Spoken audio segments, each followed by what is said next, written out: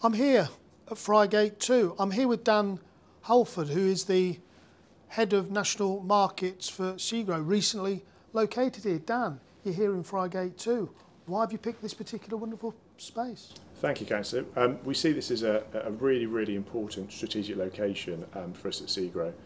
Not least is the office building absolutely top class, and the environmental standards are excellent, amongst all of the amenities such as Hotel Indigo around the corner, #1 coffee shop.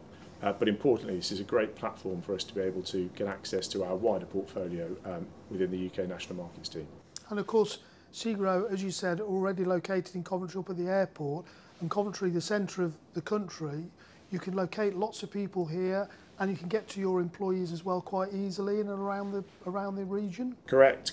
I mean, the access to the West Coast Main Line is absolutely excellent. So being only based a few paces away from Coventry City Station, it enables us to get back into London within sort of 55 minutes. So access, location and connectivity is key.